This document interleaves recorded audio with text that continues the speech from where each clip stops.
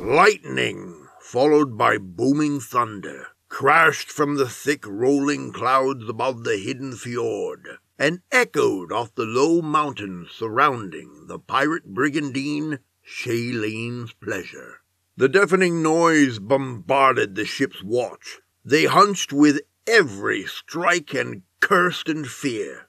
The night was black as a whore's heart, and the only light came from the glow of the white-hot lightning, reflecting off the black, oily waters of the fjord. Two watchmen huddled together, bent in stinking, superstitious fear. The night seemed to them abnormally dark. Thick clouds absorbed the light as soon as a storm bolt fell from the skies. "Night's as black as a whore's heart it is," said one. "Like there's something out there, waiting for us to slip up, to step wrong, eh?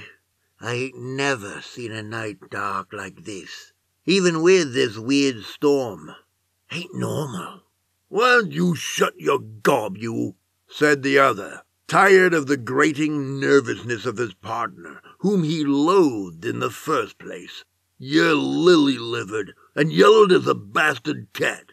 I ain't all in on the captain wanting to stop here, on account of all the stories he's been told. It's bad enough listening to those two down there in the brig go on and on. I gotta listen to you, too." He jerked his head towards the large grate over the brig. The first watchman fumed silently for a moment. "Don't like what I say, eh?" "No, I don't." The first pulled a short double-bladed sword from his belt. "Well then, what you gonna do about it, big boy?" "I reckon I'll gut you like a fish, even it's all the same to you." Their blades met with a ring of steel. Down below, in the brig, two prisoners argued. "Another fine mess you've gotten us into," Hannah said. "Mess? What mess? We've got 'em right where we want 'em. I see no reason for hostility," said Ulfgar. "Where we want them? Are you mad or just stupid? We're on a boat, in the water, locked in the brig and isolated from any and all. I fail to see how this is to our advantage." "Hannah, my boon companion, please vent your spleen elsewhere. Everything is going according to plan." "I have no recollection of a plan at all, my dear Ulfgar, much less the one that is unfolding at present." "You cannot stomach your liquor at all, can you? We discussed this assignment in length in the Moody Mare with Kasuban less a fortnight ago." "Shh, you great oaf! Something's happening topside." "By the Asir, I swear, if you great oaf me one more time—" "Shush!"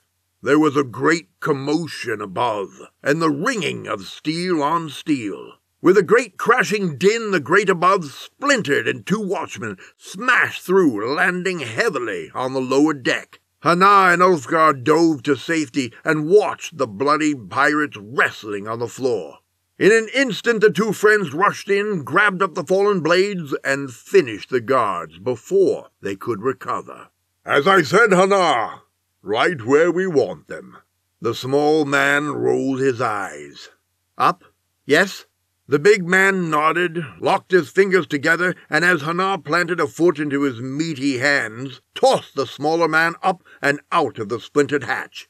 Hannah rolled with practiced ease and sprang to his feet, sword at the ready. Only the constant flash of lightning and crash of thunder met his senses. Then something else. "Hannah, my great friend, a rope down, if you please," came Ulfgar's deep, resonant voice. Hannah crouched and was silent, trying to listen beyond the storm. "Hannah, a hand now! You know I cannot make that leap." Hannah squinted, trying to listen. Something was in the waters around the ship. He cringed as Ulfgar bellowed from below. "You little son of a—" "Silence, Ulf! Something's afoot!"